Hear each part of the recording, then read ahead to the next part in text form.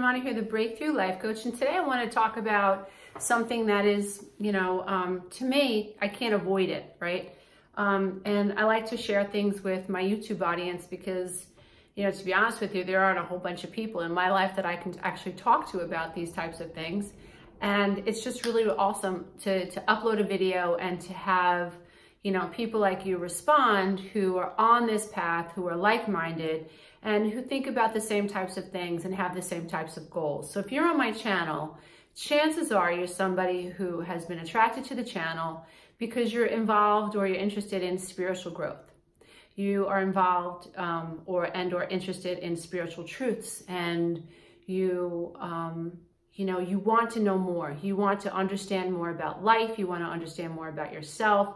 You want to go for it, right? You want things to make sense to you. Like, you're in this life experience to gain as much information that you can so that you can have an enjoyable life experience, even though maybe the beginning of your life or the first half of your life, really wasn't what you wanted it to be. Maybe there's codependency, narcissistic abuse, blah, blah, blah, blah, blah. You're trying to make it make sense. You want things to make sense that you can have this cohesive experience, right? And so thank you for being here. And thank you for being on that path, because trust me, there are a lot of people that aren't on this path. So many of us have gotten pulled in by the Game of Thrones. I mean, it is an amazing, amazing show.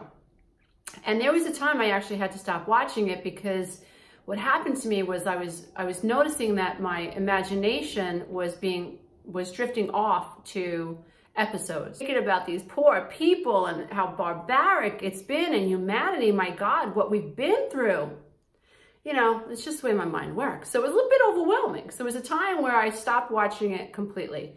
And since then, my daughter has pulled me back into it, said, Mom, just watch it. Watch a few more episodes with me. Okay, so here we are. So I decide to sit down and watch Game of Thrones with a completely new set of eyes. What can you learn from this, right? This is very true to life in terms of, not dragons, but I mean the barbaric nature of men, the barbaric nature. When I say men, I mean all of us, right? And so there has been in history this type of, is barbarianism even a word? I don't even know. But I decided to sit down and watch Game of Thrones with a completely new set of eyes. And what I walked away with is something that I would like to share. So because so many of us are watching Game of Thrones, I thought that those people who were interested in the kind of work that I do and who watch my videos would really be interested in this perspective. So, on my healing path, there are certain things that I've learned about life. And one of the most profound things that I've learned about life has to do with this idea and this concept of separation and contrast. And how it is the separation and contrast, in life, that although many would argue that it is separation and contrast that allows for us to continue to desire and helps pull creation forward. Totally get that. On my journey, I've tried to figure out why I have felt the way I felt. Why did I develop codependency? Why did I feel like an alien for so many decades? Why do so many people feel like aliens who are human? And what is this? Why are we so self-critical? Why are we depressed? Why do we have anxiety? Why are we love addicted? Why are we heroin addicted? Why are we suffering from suicide? The suicide rate is ridiculous. It's off the hook. Like, what's happening? Like, life is about creation. It's about abundance. It's about moving forward, right? What is it that makes human beings so unable to stay in the flow of creation? And so watching Game of Thrones, what I walked away with is this idea of separation. When you are watching devastation happen, when women are being abused, it's separation, it's contrast, it's them and me, it's man versus woman. When you see these clashes of tribes, and houses, it's them and me, or them and us, it's separation. And when you think about what happens inside a soul that is suffering, there is separation, there is contrast. I am not good enough. There's a separation from the mind, from the soul. The mind cannot appreciate the soul. The mind cannot appreciate the inner child, right? The ego cannot appreciate higher self. Ego doesn't want to die to higher self. Ego wants to cling. And the only reason ego wants to cling is because it has been wounded so often, and life and the environment has proven that letting go is dangerous. So staying in a defense mode guarantees survival, right? But it's this idea of separation and contrast in our own life experience that causes such great suffering. When we think about wars, it's separation and contrast. More people have died in the name of religion than anything. So religion separates us. There's contrast there. It's us and them. Politics, us and them. Family arguments, us and them. In-laws, us and them, right? Men and women. So it's this idea of us and them. And I liken it to simple separation. When there is separation between anything and in any area of life, there's contrast. And when there is this type of contrast and this mentality of there's a difference between me and them, if that space isn't filled with fair-mindedness, if that space isn't filled with enlightenment, if that space is filled with fear, then there will be destruction. So where does this idea, why is this such an important concept to me? And, why do I think it's worth sharing with all of you today who are interested? I think it's important because, in my opinion, what happens in one space happens in all space. So when I am arguing with my brother, that argument is happening somewhere inside of me. If I am feeling defensive about some particular issue, there's some fear inside of me that I'm wrestling with. There's some resistance to something, right? And what we're all trying to do is heal resistance. We're trying to come into alignment with what we can't control. We're trying to come into alignment with what we want. We're trying to focus on the things that we can control, release the things that we can't control. We're trying to design our life according to what feels right with us. Far too often, however, many of us are not doing that. If you study the law of attraction, what you'll notice is that far too often, human beings, in your observation of other people, maybe even of yourself, you'll notice that people talk a lot in the negative. I don't want that. I don't want that. I don't like this. I hope that never happens.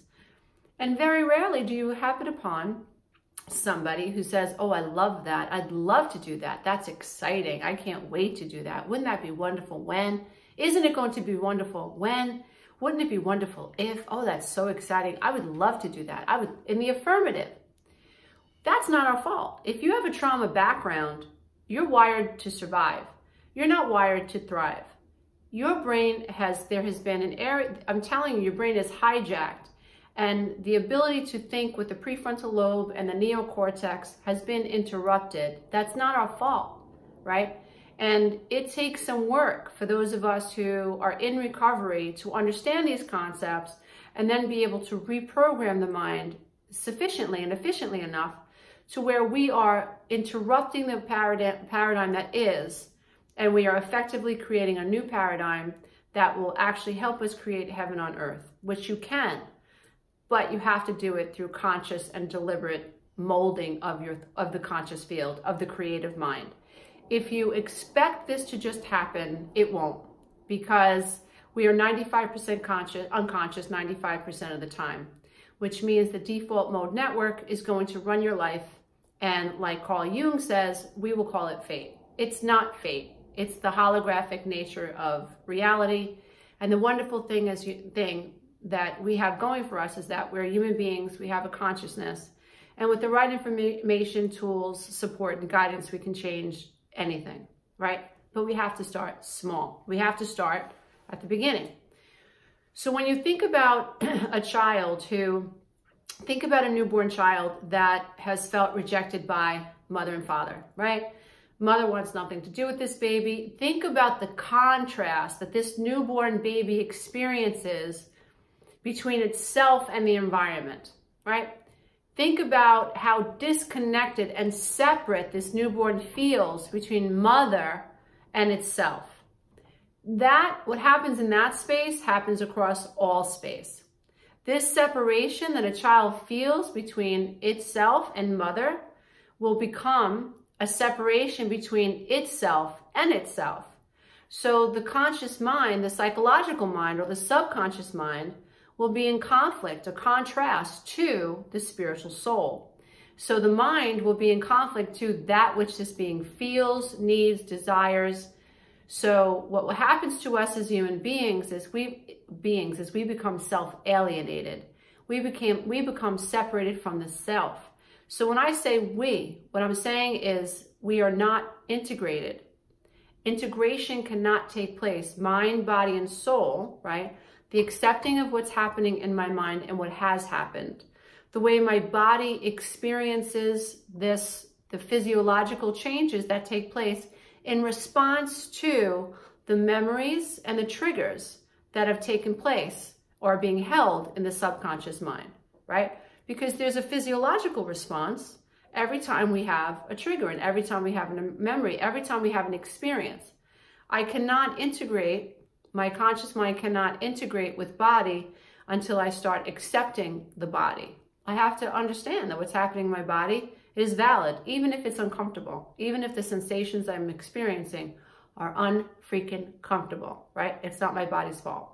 We can't integrate mind and body and soul until there is this awakening of the soul self, until we know that, until the mind understands that the soul is valid, or the spirit is valid, or the energy that we are, or the emotions. Language gets us in trouble. An atheist might have problems, or an agnostic might have problems with me using the language soul. So energy, so emotion. When there is a psychological disconnect or a separation from that which I feel, the separation and the contrast, I suffer. When I learn to integrate, when I learn to accept psychologically what I feel, then what happens is and I accept how my body feels, the physiological aspect of me, the chemical and vibrational aspect of me. When there is this acceptance of all that I am, even if what I am is uncomfortable, even if, I did a video on the shadow self not too long ago, even if there are things in my history I'm not proud of. We all have a devil and an angel on our shoulder. We all have instincts to deal with.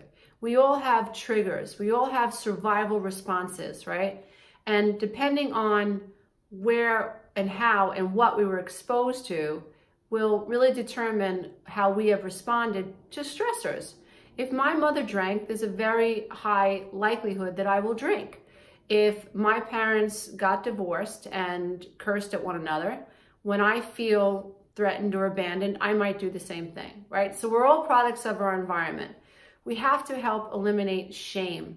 So understanding this idea of separation, I think, can really help many of us heal from shame. Shame prevents us from looking within, right? Because the brain is designed to avoid pain. And so where there is the sense of separation, I am not good enough, I am separate from you. This idea that everybody else, abused adult children of alcoholics, adult children of narcissists, struggle with them and me. Everybody else, why me? Why is this happening to me? And they have a better family, so it must be me. We think in terms of, well, other people all. This is the language of an abused child. Well, other people aren't going don't have to go through what I've gone through. Other people are happy, I'm not happy. Other people are able to move forward in life, I can't move forward in life. If you listen to the language, there's a lot of assumptions there. And that is really not the language of somebody who is highly aware, because somebody who's highly aware knows that to think that everybody else in the world has it easier than they do is not realistic, right? But if you think about the mind of a child, me and them, like Johnny has it much easier than me. Johnny's dad comes to parent-teacher day and my dad doesn't, that's because Johnny's a good boy and I'm not. That's because Johnny is better than me, right? Everybody else is better than me. So that's the way a child thinks. And that is true, because so much of our narrative is tied to the voice of the inner child. And so what we need to do is really, and I really do think that if you watch the Game of Thrones, and if you think about where is the destruction coming from, and the minute people join together to fight this common enemy, and that threat is gone, they start fighting amongst themselves again, because of this idea of them versus me, this idea of separation, right? And so it's important that if we want to feel whole, I think it's of some value to investigate this idea, this concept of separation, and how it might be playing out in your life. When you walk into work, do you feel like it's them and you? Do you feel like in your own family it's them and it's you? In your home with your husband or your wife, do you feel like it's them and you? Or do you feel integrated with your husband and your spouse? Or do you feel like it's your friends and then it's you, right? And so this idea, what we're trying to do, I believe, and as people become more integrated with themselves, they're going to feel less and less separate from other people, even though they're independent of other people. So as you begin to heal yourself, right? And heal this disconnect of self, which is all tied to feeling disconnected from your family of origin and suffering things like abandonment trauma and attachment trauma. As you become full circle with that and you learn how to heal from that, you heal mind, body, and soul. There's an integration that takes place. You're no longer suffering because you hate the way you feel. You accept how you feel. You're no longer feeling separate from, limiting beliefs. You're accepting limiting beliefs, but you're choosing to change them.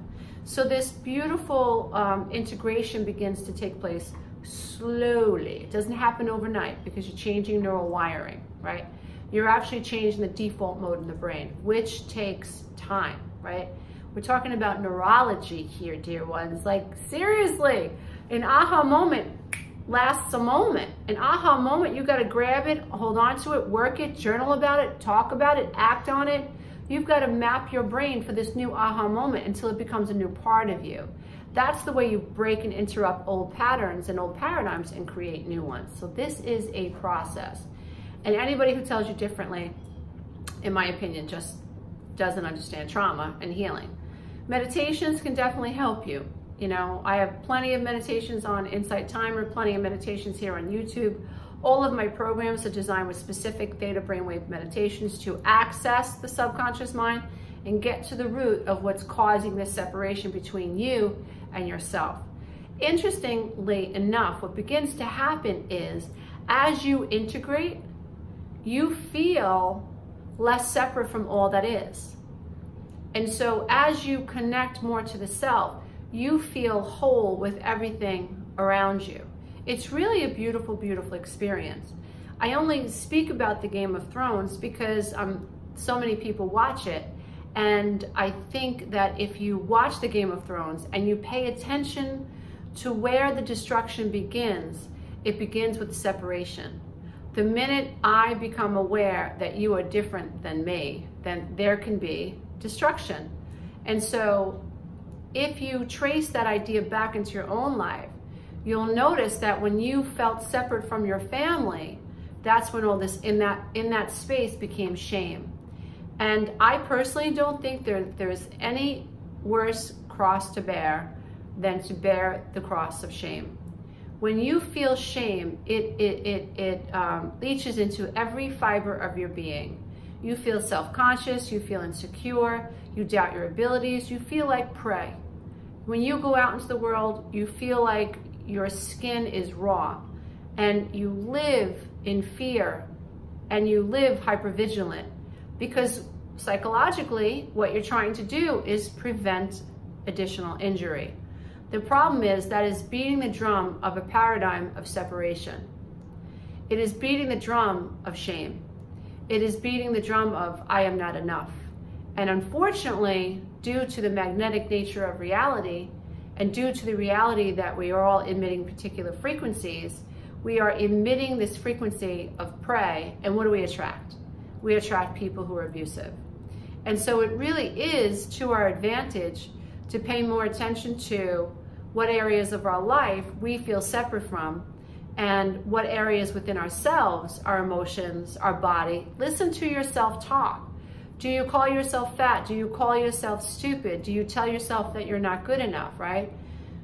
Your inner dialogue about other people. He is stupid. He is a narcissist. She is this and she is that.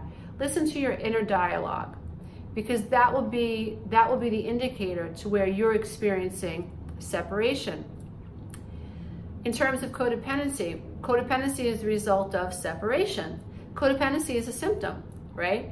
And if you're codependent, you have felt not good enough and not part of. And so your journey is all about integrating within the self and learning to understand what was really at the root of your codependency, heal those codependent belief systems so that you can begin attracting new life experiences.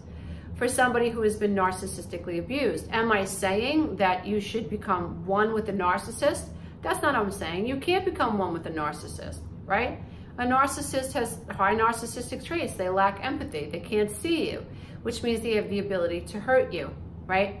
And so while you can learn to set boundaries, you can also learn to not give off the emotion or the frequency, or not emit the sensation of I am prey and this is someone that I need to be afraid of. The more you love yourself and the more integrated you become, the easier it is for you to be around narcissistic people without being triggered. In fact, they can't pull you down the rabbit hole anymore because you understand the game, right? You don't see yourself as prey anymore. So, I mean, just a couple of days ago, I had an exchange with my ex-husband, and I was so happy that it was a short conversation, but I wasn't triggered at all. I saw it for what it was. I was like, okay. I actually invited him to my daughter's graduation and said, you can sit with us if you like. Our daughter doesn't want you to sit alone. She was actually crying about her dad being at her college graduation sitting alone. I asked her, would you like me to call your dad and ask him if he wants to sit with us, my husband and my children? And she said, yes, if you don't mind. I said, for you, absolutely not. And I called him and he laughed in my face. He was passive aggressive. You know, he had a couple of snide remarks. And I said to him, I'm just trying to extend the olive branch. And yeah, sure you are. Yeah, I'd rather sit by myself, was his response. I was like, okay, you know, but that type of an exchange 15 or 20 years ago would have triggered me, because I know that he's trying to bait me into a conversation about my intention. And even though my intention was pure, I could sense, because you can smell it. After you've been raised by people with high narcissistic traits, and you've been around people who have gaslighted you, and you know what a flying monkey is, you can smell it. You know. Other people who haven't been exposed to it can't see it. It's like a police officer, you know, or a fireman. A fireman can smell smoke when other people can't smell smoke. Police officers can tell what's going on in a situation where other people are oblivious to it because of their training. If you've been raised by a narcissist, you have training. You can see things that other people can't see. I heard things in his language. I heard the vibration of his voice. I knew exactly where he wanted the conversation to go, but I was not triggered. And I believe that's because, in great part, I've been able to heal the separation of myself. I no longer feel or believe that I'm unworthy. I no longer feel or believe that I need the validation of others to feel good about myself. I believe that I am as worthy as a star in the sky. I believe that I'm an extension of Creator itself. I believe that I am an expression or a facet of life itself. No different than a star in the sky, no different than a tree that's meant to bloom. No different than a dog, no different than a bird, no different than a flower, a rose bush, an apple orchard, no different. No different. We are facets of life, and we've come to evolve. And what's happened with human beings is that our personalities and our psychology and the way the brain gets downloaded with triggers and the way trauma affects the brain puts us at a disadvantage sometimes. And so healing separation can heal the destruction within ourselves and our families and eventually our world. And so I hope that this video has resonated with some of you. I hope some of you have had a few aha moments. And I just hope that you work more diligently towards healing on any sense of separation that you feel within yourself, mind, body, and soul. You are the Trinity, and you are enough. Bye for now. Until next time.